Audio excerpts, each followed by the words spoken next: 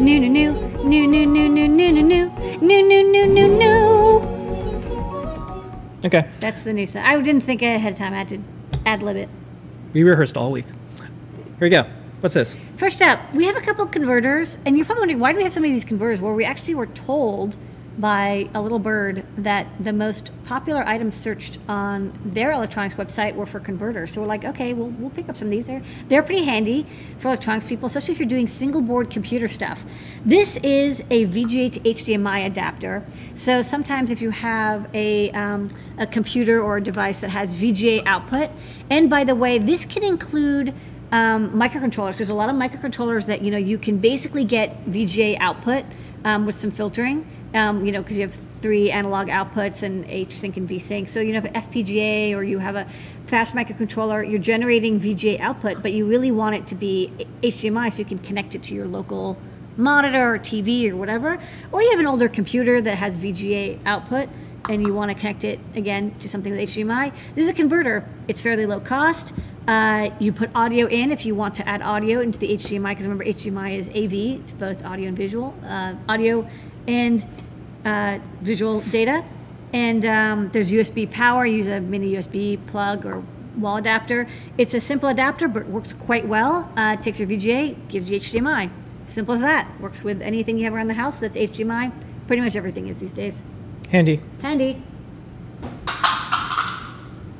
Shoot. And aerodynamic. Totally didn't mean to drop it like that. Drop it like a hotcake. Okay, so, okay, next up. We have this silicone mat. And this is a really cool mat. I actually picked these up for us to use here at Adafruit. So you can see there's little notches, and it's, because it's silicone, it's basically just like those baking mats. We were actually using baking mats, but they weren't as thick as this. So this is 4 millimeters thick, and so you can, as Vance is showing you, hot air your boards right on top of it. It protects your work surface. It also isolates the heat, so it doesn't end up not only scarring your work surface, but you get more heat on the device itself. It's just translucent silicone. It's got these little spots you can put things in. It's just a little, it's not like sticky, but it's like not slippery. So when you put things on, they won't slide around instantly. Glues don't stick to it. You can wash it very easily with hot water and soap. Really handy if you want to have a board and then solder directly onto it, because your soldering iron won't damage it and it won't damage your soldering iron. So great to protect your table, protect your devices, and makes Rework a lot nicer. Very handy. A lot nicer than a baking sheet. Okay. Next up, another converter. This video converter is from HDMI to S-Video or CVBS, which is, NTSC PAL.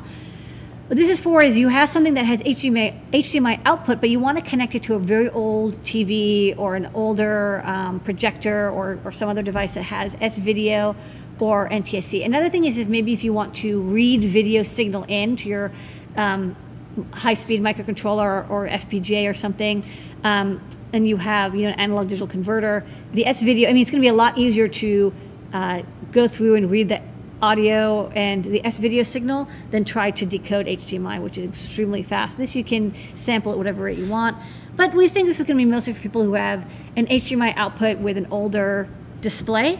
You can select whether you want NTSC, composite, single wire RCA, or S-Video. S-Video does give you better quality because it separates the luma and the color, the chroma and the luma, the color and the brightness data is separated. So it does look better than just single RCA, NTSC, or PAL. You can also select PAL or NTSC. There's a LED that tells you it's on. Plug the HDMI in, automatically detects the resolution, and pipes out S-Video or RCA CVBS, and then you also get stereo audio. Very simple. Kind of nice though. It comes with a power adapter and the S-Video cable, and really nice gold plate RCA cable. So you kind of get everything you need. This is a more complete kit. It's kind of nice, but if you have something with S-Video, go with that. You will get a better performance. Okay. And also aerodynamic. And, this is cool. This is a sharp memory display. So we've actually stocked the 96 by 96 size display for quite a while, And they got discontinued. So Sharp doesn't make the 96 by 96 anymore. However, the good news is they make a 168 by 144, which is like 4 times the resolution. Yeah. And it's like even less expensive, which is like really sweet. So this is even less expensive despite being higher resolution. There's a catch though. Because this is a write-only display, you cannot use it with a device with low RAM. You need at least 3K of RAM to buffer the display. That's why you got the Express now. So this is a Metro Express. It's a SAMD21 with 32K of RAM. You can't use this display on an Uno or Leonardo or a 32U4 or 328. So you have to use something with an M0 or an ESP8266 or an ESP32 or a Teensy, something with a bunch of RAM. Now, it's actually not a big deal. Almost all chips these days, except for these kind of ancient AVRs, have at least 4K of RAM. So not a big deal, just watch out. You can't use this with your older Feathers or your older chips, you know, microcontrollers. My grandparents used to tell me about those AVRs all the time. I know. Definitely won't work with a teeny, but the good news is that I can show this on the overhead. Yeah. This is a pretty cool display. It's kind of a cross between e-ink and LCD. So like... It really is a very sharp-looking display. It's a sharp-looking display. Let me actually, because it doesn't have a backlight, I might want to that's fine. Light it up a little bit. It's lit. It's lit.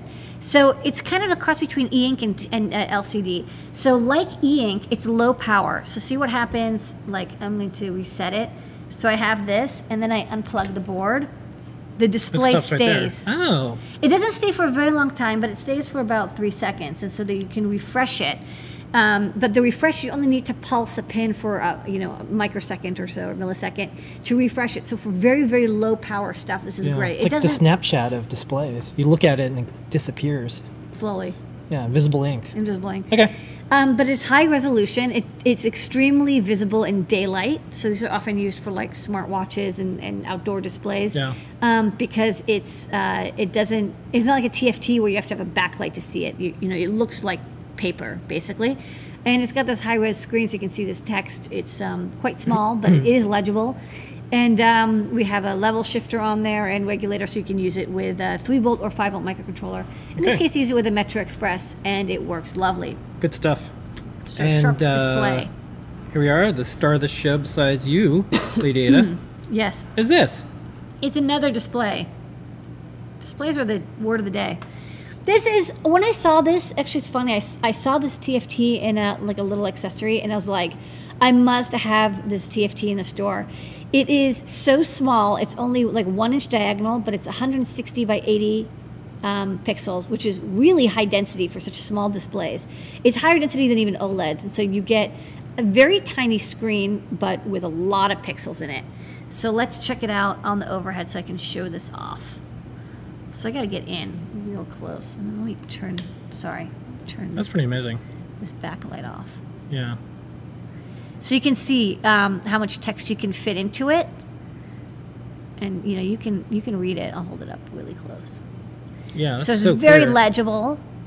And then you can also, of course, display images. I'm just running this off of a slow 32. So this one you can use with any microcontroller because the chip has memory.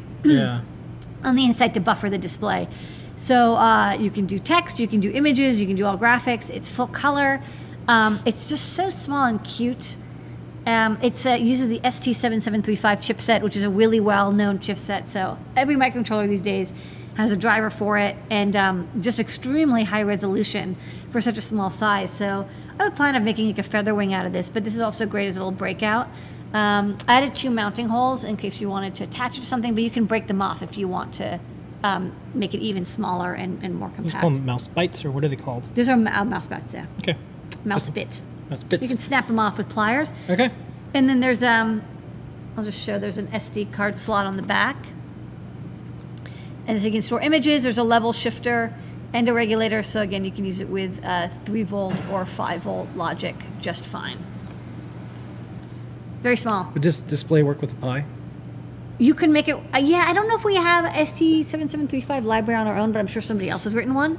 But yeah, you could use it with a Pi. It would be very small. Okay. And with that, Lady Ada, those are the new products. Good work.